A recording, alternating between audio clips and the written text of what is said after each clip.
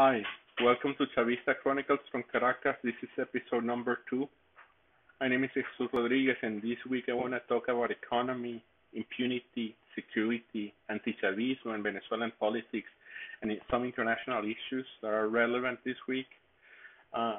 This week, if you ask me, has been a very slow week for Venezuelan standard, but in comparison to any other country, that might be a very busy week. But anyways, going to the first issue, the economy, the thing that I want to highlight the most in this regard is inflation. This week, Venezuelans have been suffering an increase of prices connected to the devaluation that we mentioned in the previous podcast. I mean, we have been suffering 3 weeks of devaluation of the bolivars in front of the dollar. And this week, we start feeling the increase of prices, and that thing is driving Venezuelans crazy. And, of course, that put up a lot of pressure on the government, on Maduro's government. If you ask me, I believe that that's why he made the announcement of appointing 7 new ministers this week. Most of them are connected to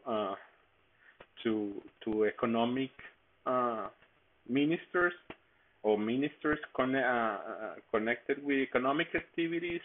So let's see what happened. The announcement itself is positive, but it's not enough. I mean, Venezuelans are in need of start seeing more efficiency. And everyone knows, at least the Chavistas, we know that not everything is connected to efficiency itself, that also the international blockade, the U.S. sanctions are relevant in the performance of the Venezuelan economy. But let's see if we start also improving the quality of our public servants in trying to solve the problems that we have.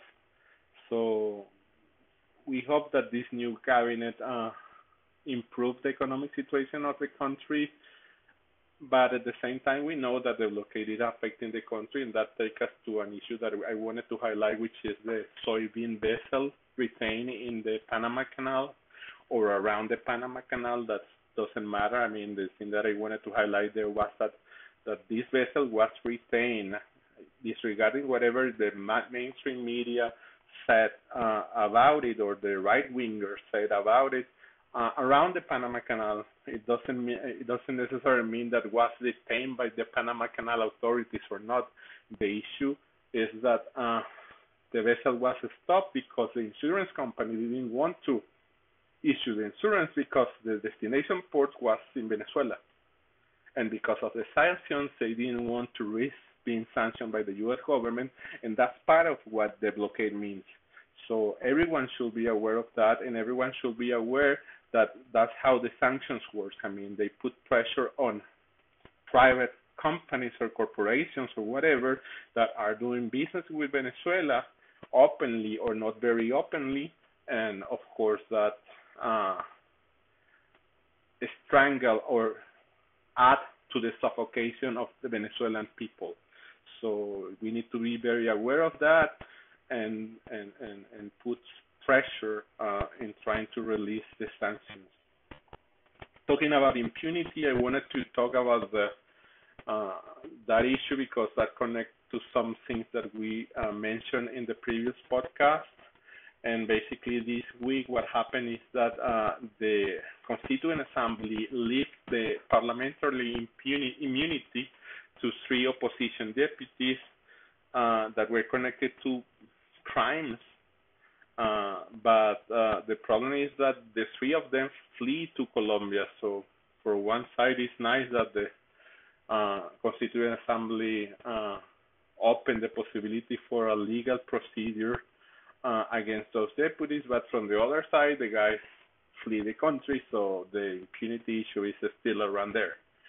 But also the Comptroller this week sanctioned several opposition activists and operators connected to Guaido.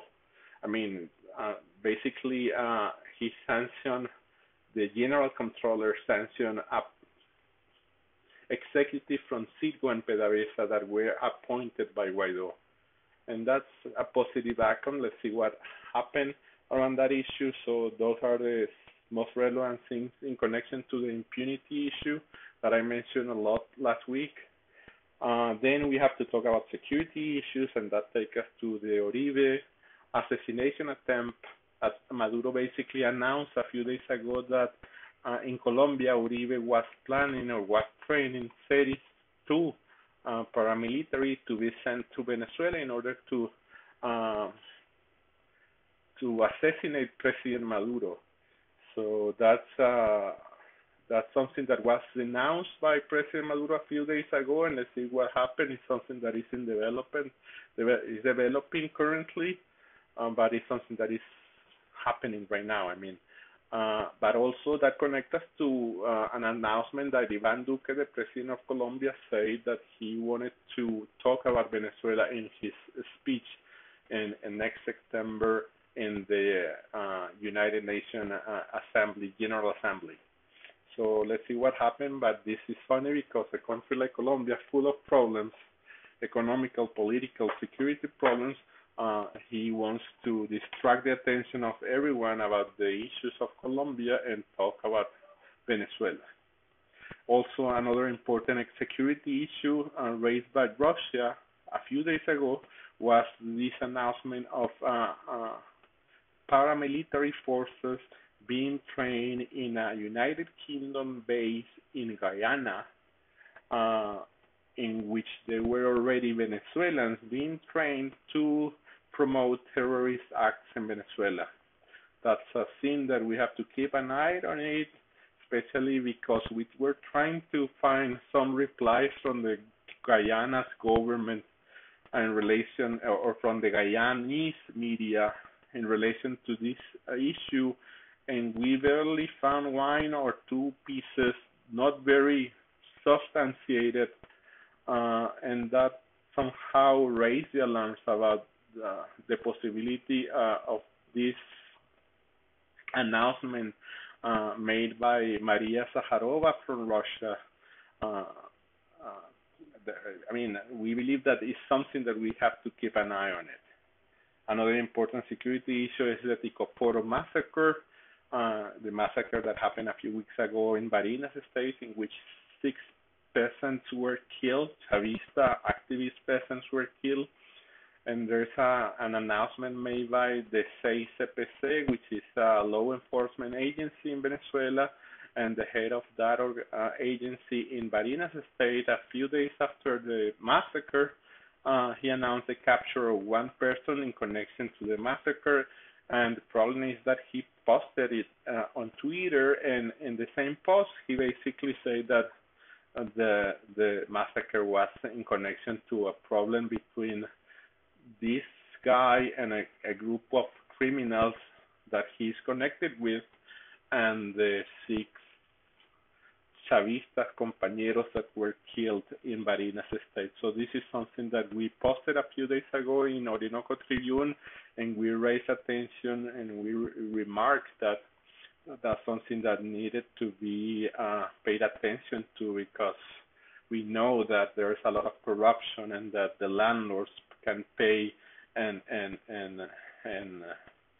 corrupt these, police agencies in order to do whatever they need them to do to cover their atrocities. So I believe that we need to keep an eye on it. This is not a problem that is already solved, and the grassroots organizations in Venezuela are following very carefully this situation.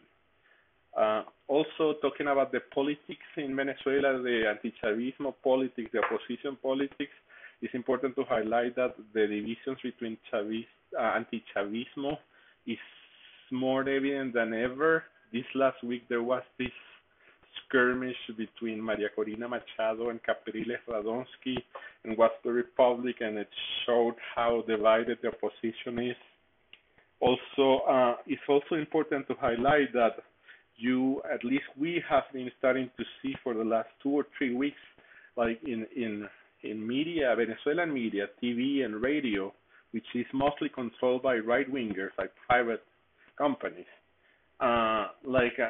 some positions moving from the extremes to the middle, to the consensus approach, to the approach in which Chavistas and opposition people might see it and try to discuss the problems of the country. And if you ask me, that's something that I see in a very positive way, because that might mean that the right wingers that control the media in Venezuela are realizing that the extremist position that they were promoting, I mean, for always, but most recently between January and April, has been like wearing out somehow.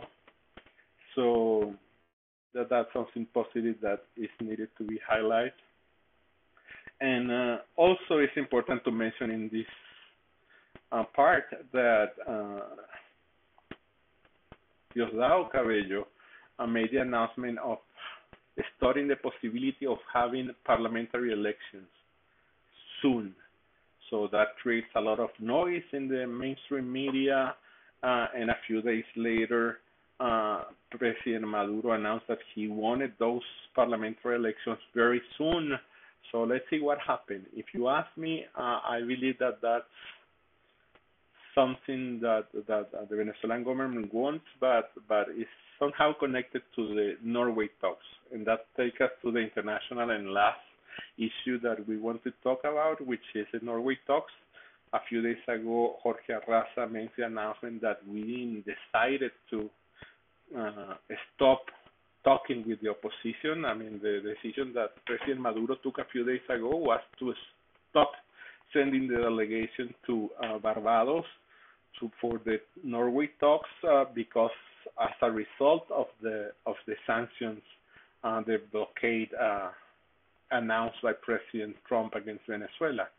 So in this statement made by Arreaza a few days ago, he basically said that Venezuela didn't decide to stop participating in negotiations, but we wanted, in order to participate in order to resume our participation in peace talks, in negotiations with the opposition, we wanted to have more clear rules in order to avoid not having a new set of sanctions imposed on us the day after we resumed talks, or having the U.S. fleet in front of Venezuela, blocking Venezuela the day after we decide to resume the talks. So that's basically what Chancellor Arreaza said a few days ago. And I believe that is important, especially because it was in the media already that there was a delegation from the Norwegian government in Venezuela trying to make some sort of agreements between the government and the opposition. So if you ask me, I believe that eventually in the next we're going to see some announcement made in terms of trying to resume negotiations. But as I told you, Venezuelan government is going to do that only if some clear rules in terms of, at least stopping a new rounds of sanctions or aggressions against Venezuela, should be made.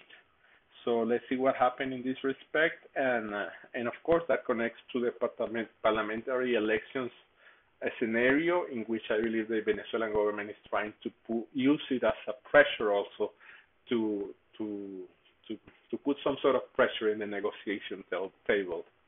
And just to finish, I wanted to highlight that a lot of Venezuelans and progressives, if you ask me, around the world, were very happy by the results of the PASO elections, in the primary elections in Argentina, and the victory of Kirchnerismo and Peronismo. And we are very optimistic about that. That give us some sort of fresh air, thinking that maybe there's the possibility of having the left taking positions of power in this part of the world in recent months. So we are very optimistic about that, and we believe that if that happens, that will be very helpful for the balance of power that is currently not in favor of Venezuela. So let's see what happens about that. And this is basically what I wanted to mention in this podcast. Un abrazo fuerte desde Caracas, and we hope to see you next week here in Chavista Chronicles from Caracas. Please help us spread the word about this podcast, and about the work that we do in Orinoco Tribune, trying to provide additional information about Venezuela. Un abrazo grande. Bye-bye.